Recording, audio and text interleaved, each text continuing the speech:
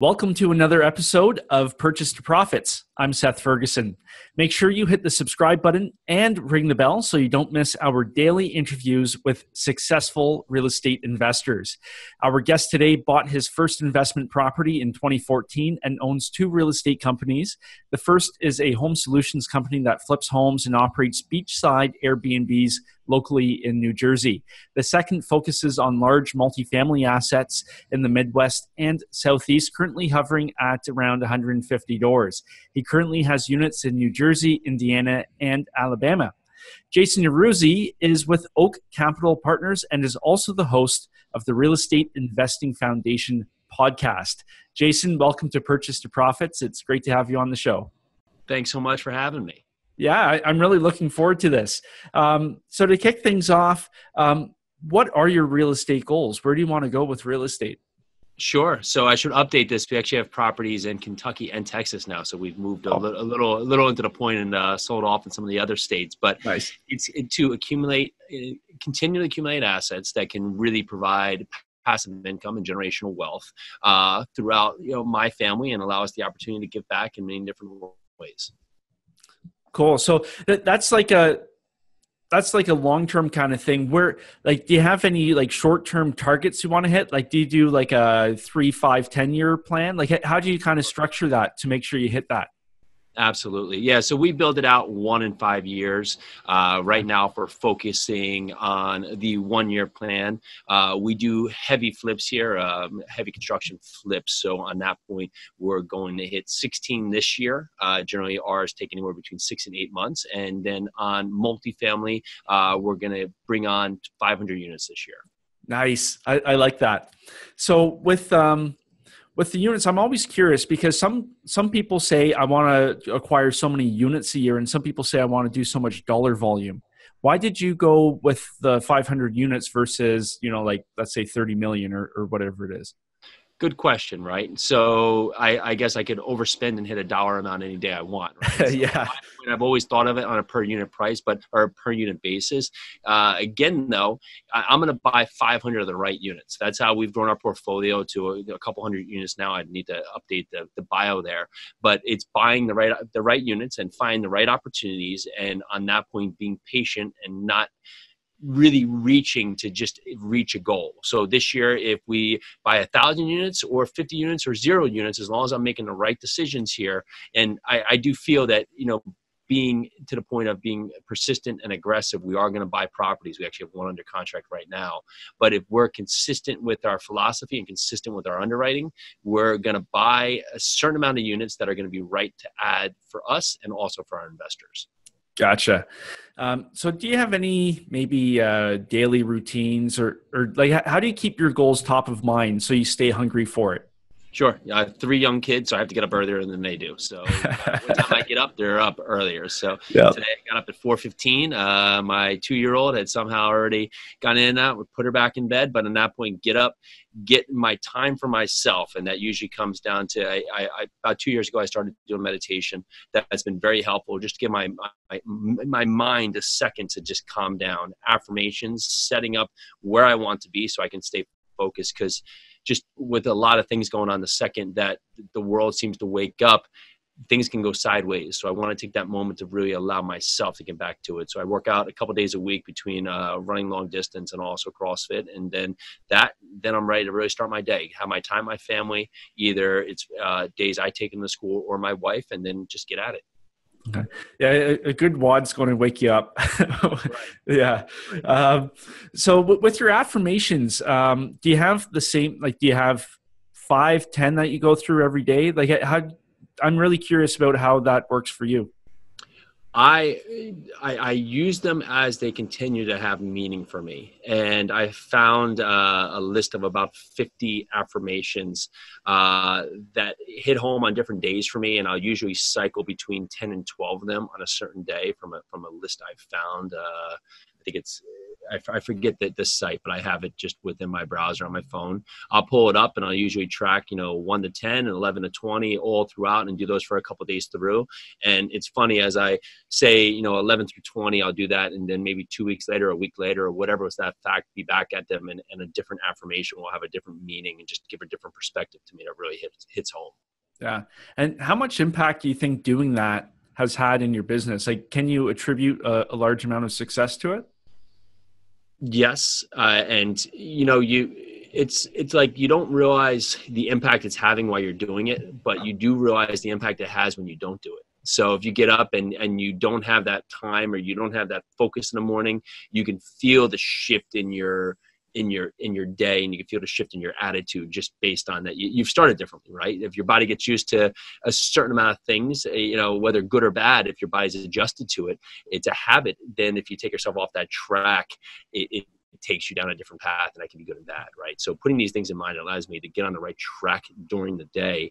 And for that, it's allowed us to reach bigger and accomplish more by really just having our mind ready for that when that opportunity comes out. Yeah, no, for sure. So in your journey, in acquiring units with your company, have you ever had any ideas that came to you and you thought, yeah, for sure, this is going to be a great idea, and then it kind of fell flat? Do you have any stories of those? Yes. So you want to talk about, we could talk about two ways.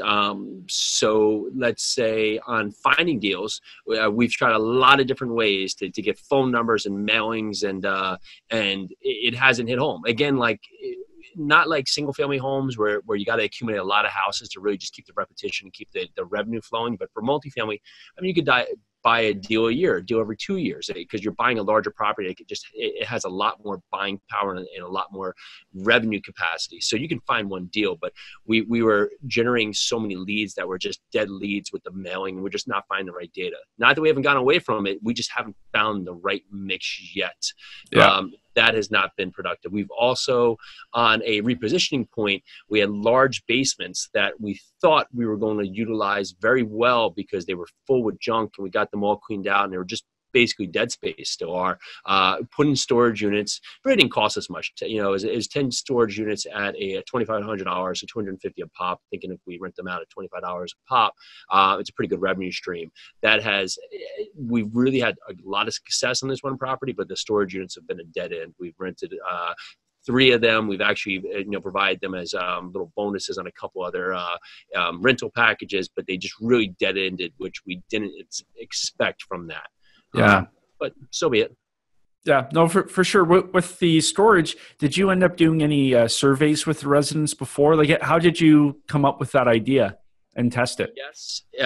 So when we were taking it on, we were actually surveying what other properties were doing compared to our comparable property. We knew we were going to have a good amount of turnover on the property. We turned about 50% of the units. So surveying some of the tenants, but it was a mixed bag because we were going to be changing over the dynamics of the overall landscape. Tenants, just not really that they were bad tenants, but they just really didn't have guidelines in place based on prior ownership. So, paying on time or actually just following guidelines that need to continue to make this a better environment for people to live. They weren't used to that. So, new sheriff in town, or however you want to call it, you come in there and just put in simple rules that help the place be a better place to live. Ultimately, people aren't going to like that. So we found out we would have that turnover that would move in. So the storage units, we thought that'd be a component to really help the new tenants coming in. And it just hasn't landed. A lot of other things have, but for whatever reason, that was not one of them that did. Yeah, for sure. No, that's always interesting hearing about ideas like that with the storage unit. You think it's going to work, and for whatever reason, it just doesn't stick. Sure, absolutely. Yeah. So, is there one deal that you've done that really stands out as a keystone deal that really propelled you forward? Yeah. So when we wanted to jump into large multifamily, we had dabbled, we had done, I've done heavy construction as my family still does. We've done that for, decades. And from that, it allowed us to start doing flips here locally. And then we started buying small multifamily out of state, just really following the path that other people were doing and just seeing the success with these silly 2 and 3 units out in, Alabama and Indianapolis. It just dawned that what if we could just scale and use this on a bigger, just a whole bigger, I guess, map, right? So how can we go up to, 100 units, 50 units, 80 units? And it was really about getting our mindset right, and then also now finding out how other people are doing it. So using syndication, we learned everything we could about the process and really just dived in to find a market, build the team, find the properties, and start learning how to do the underwriting. And from there, we were able to go from a 3 unit to a 94 unit rather successfully. It wasn't overnight, and that's one of the big things with multifamily. It does take a lot of work and continues to, but we took that 3 units to 94 units. We actually got it $1 million under asking after a long negotiation process where we actually offered. They didn't even counter, and we went back 8 months later, offered slightly more, and they cut their asking price down by about $600,000. And after about 8 months from first to close, it was down from 3.2 to 2.3 million where we purchased the property. Nice. It's been great. We really did our homework in this property. And funny enough, this is the same one I was talking about with the storage units, but we've been able to reposition this property, and we refinanced the property after 13 months, gave about 75% of money back to investors already. We're about 2 years out in the property now. But that's been a really good learning lesson, and we've used that process to rinse and repeat on other processes, other properties after. Nice. So this deal, it was it was advertised with a broker. It actually was not. So, okay. Say this, it was on for a while, 2 years prior, went off the market. An elderly gentleman had passed away in his 90s. The kids were in their 60s, if you call them kids. However, they were out of state, were not involved in real estate. The gentleman who was in his 90s, he had about 1,000 units. Most of them made up of single family homes. So the kids thought, well, we want to kind of try and keep the single family homes. They don't seem like that much effort. But that 94 unit, that really seems like a problem. That one building that, if you're on our side, we're thinking that's the easier one. Yeah. No, it's the easier one. So for that, they wanted to get rid of this, and you could see it within the operations. And so some investor from, some investor came in and offered, in the $3.5 million mark, and then ultimately got under contract when it was out in the market. And then day one or day two of doing due diligence, cut his price like $1 million, right? So that deal died. It finally went off market. Months go down the road. We come in, the property manager says, hey, I know this property was on the market. The people are still interested in selling. We did our underwriting, and we came in that, well, the financials were a mess. Operations were a mess. Management was lacking. The maintenance and deferred maintenance was racking up. So we went in there, offered 2.1 million, I believe was the first offer. And they had a window where they wanted to be at 3.2. So they basically said, no, we're at 3.2. That's where we're at. And we were just too far apart. So said, we appreciate your time. Thank you very much. And just went away, went on to other properties. But one of the things that we've done that has allowed us to consistently kind of have our finger on the pulse is track all the properties we've offered on.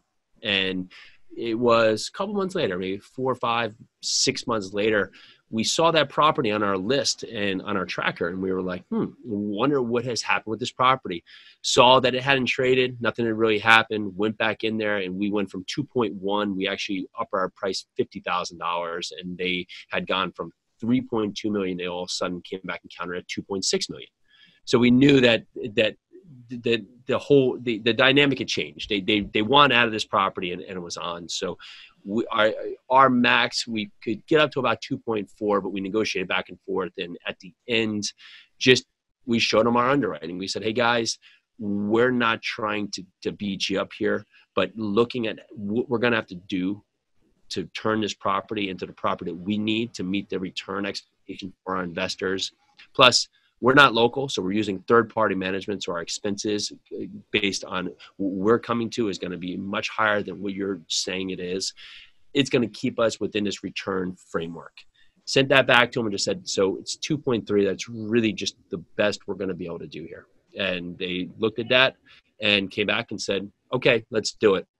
And then we got into the underwriting process, which was a whole nother point. We were able to go agency by a miracle because although they were 90-something% occupied, that was, of course, warm bodies in some of the rooms. The effective versus actual occupied was 2 parts.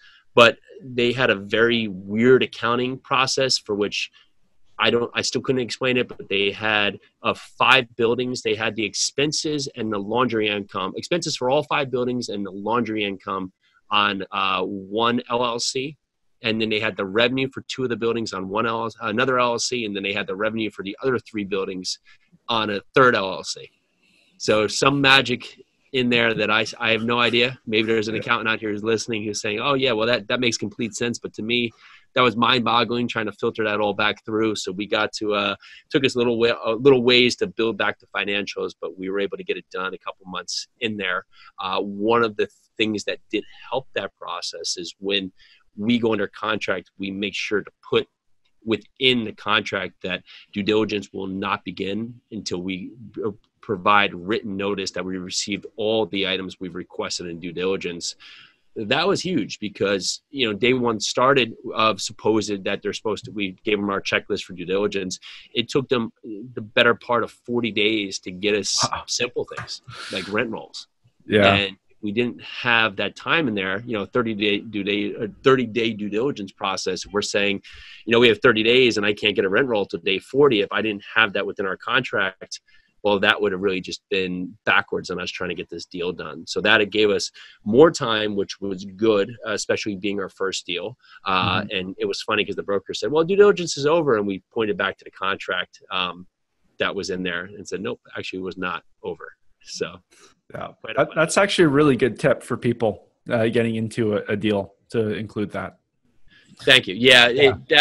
I would always put that in there. And that we put in there that units have to be rent ready. And what that means is we don't need them to, be in perfect renovated shape, but that you're not going to say, okay, yeah, you can have all these rentable units and the day we show up, we're missing stoves or sinks or whatever else is going to be gutted to that point. And that can save you on a few other instances as well. Yeah. And what kind of hoops did you have to jump through to get that agency debt for the property? Because I know you said it was, you got lucky getting it. Yeah. So what it was is we knew that the format that we were going to go for is that they were hovering close to 90. And so you need 3 consecutive months. So as operations are failing there, and you can imagine once they went under contract with us, they weren't pushing that property even less than they were. So just making sure that they could stay at that 90% occupancy to cover those 3 months. And especially that we had a little bit longer of a closing period where due diligence actually dragged on waiting for those items. That was one of the aspects. The other point is making sure that the numbers were aligning with what they were giving us. And they were all there, but because the financials were so muddy, it was making sure that the underwriting team for the lender was able to build this back in the same way we were seeing it. So if you have this all split up over 3 LLCs, which are mixed in here, they were also blending their maintenance repairs, which we knew was an advantage to us, but they were putting their maintenance expense on record for this building that was actually for some of the single families as well. And so to try and separate that out to make it look like it was, to make sure that it was clear that this wasn't all allocated just for this building, were some of the major aspects right there. What else is it's been some time, but yeah, it was really just taking it. And this has become our bread and butter. We actually just did a 48 unit that the owner had it for 25 years. We were able to go agency again, by the grace of God, because he actually had no financials, had no rent roll, had 3 leases that were from about 2007 and 2008, but we were able to get in there and build it all the way back through his utility bills, through his tax bills, through all of his laundry income, through what he was showing, and through his records. And he was taking a lot with cash, but we were able to build that back as well and use that to our advantage to get a discount on the property. But then again, get agency debt, which is better format for the property because the property is 100% occupied. Yeah. You can always start up a forensic accounting firm if things don't work out. I would think so. It's fun to do it only for a short time. Yeah, yeah. So with this property, obviously there was some heavy lifting on the operation side. What sort of game plan did you go into this property with? Like, do you have what's your hold period, and how long did you give yourself to get things back up and running? Sure. Yeah, we were psyched. We went in this, head full of steam, right? So we had a plan here that we had really three different components going on. It was the capital expenditures, construction items that we wanted to do for the property. It was the rent raise strategy that we wanted to also impose on the property. And then it was the lender repairs that were required by the lender. This property it had so many things that we could take advantage of. If you walked out of the door of one of these units and walked right across the street to comparable units, you paid $100 more in rent. Nothing different. The same vintage, same rehab, nothing different. So we knew we had a lot of room to play there. We were able to implement a lot of things in points of simple things like application fees or pet fees. All these simple things that were coming on comparable properties, they were not doing. They actually said they didn't even accept pets, and they had 8 pets in the units. While there's 600 units around this property that was all accepting pets. So we knew this was a viable entry point that we put on there. We had 2 laundry rooms. One was down, and the other one was actually to the point where it was almost down. We sold off all of those units, got a laundry contract on the building where they were completely taken on. There's a number of other buildings around there that has no access to laundry, so we opened it up to the other tenants as well, so it gave us a whole nother revenue stream right there. In terms of a deposit, we moved off the deposit and put a move-in fee in place with a surety bond to track it right there, and then now that went right to our bottom line. We also put in a referral program as now we started to turn the units and getting people there that were great tenants. Not to say the other tenants were bad, but they just find that process of tenants that really loved being there. We put that in place. Now a tenant referral program came in. So if the tenant refers one of their friends and then that person comes in, then they would get $250. So basically the move-in fee, which is $450, was covering from that part of the referral fee to the tenant. We did a water savings program that changed out all the toilets, faucets, aerators across the buildings. That really helped cut our water bill down as at a master meter property about 30%, which on paper brought the property value up by about $350,000 over a really short time, which was really sweet. Then on top of that, we had, of course, a 6 and 12-month lender repair items, some being parking lots, some being concrete flat work, railings were some, GFCIs were another point. We tackled it. We crushed all these items in about 5 months. So we really just went at the property full force. The rent raise strategy is always the thing that we don't gun out from the gate. We do that conservatively because since we are syndicating our deals and we have so many other items going on, we want to make sure that we preserve occupancy so that we can meet returns from the investors day one. So we get to quarter 1, we're paying out returns, quarter 2, quarter 3, quarter 4. Because ultimately, as you're doing this and you start to put in your rules, you're going to have an uptick in vacancy. That's just commonplace. So you don't want to force the needle by pushing out tenants who are actually good tenants just because they're being offered less rent. So we go in there, we do moderate rent bumps, maybe $25 rent bumps we'll call them green tenants. Those are green tenants that have been performing, good payers, great tenants over the time, over the history of the property. We take them up nominally, maybe at 6 months and again at 12 months. Yellows who may have, slightly late payments that happen from time to time, we'll take them up $50. And if they're reds, we're most notably because we did come into this property with everybody on month-to-month leases. The selection of reds, which might be 10% of the property, we're just going to take them to market immediately or give them an option to stay at a higher rate or take on renovated units at the market rate. Yeah, gotcha. And how long do you see yourselves keeping this property, holding it? Are you? Yeah. Yeah, so it's a 5-year hold for this one, but we've moved on to 10-year holds for the properties after. Gotcha. This property was a couple years ago, so we felt we were at a different point of the cycle. Properties going forward, we've been looking at 10-year holds, and that's what we've been putting up to investors. How we've been formatting our hold period. Gotcha. And you had mentioned you've been able to return a decent chunk of the investors' money already. Sure. Yeah. That noting the loan we had, it was a Fannie Mae loan, but it was a 7/6 ARM that allowed us to roll some CapEx into it. So we didn't want to have a floating rate. And we knew that going out of the ballpark right from the start that we were going to get in this property, we're going to do some damage, make it better, make it a great property for people to live at. And then after a year, we're going to refi. Well, we were actually ready to the point after about 6-7 months, we could have done it, but had a blackout period for that first year. So month 13, we refied from a Fannie into a Freddie loan. And the nice point with the Freddie loan, it's a 10-year term. So if we do get stuck and the investors, we've had the conversation to investors, if, a couple of years from now when the opportunity comes up, We have to go back and talk about the whole period a little bit because the cycle has taken a turn outside of our control. We at least have that opportunity. So now we're into a great fixed rate with a Freddie loan, that really small balance Freddie loan that really gives us a full opportunity to maximize on the property. Yeah, no, for sure. That sounds like a really great deal. That was some good information. A lot of fun. So we did our homework and we were conservative. And looking back, if we knew what we, of course, looking back, right, if there were certain properties that we probably could have taken down if we knew as much as we did now, but we were so conservative at that time. But it played out to our advantage because we got into the right deal and were able to continue our learning process. But we kick ourselves because there was about 2 other deals there that we could have really taken down as well if we just maybe had that mental confidence or just were ready at that time. But time happens as it does. Yeah, hindsight's always 20/20. I've never met an investor that didn't wish they bought more property. Yep. There you go. Yeah. So how has doing deals like this one really changed your life with real estate?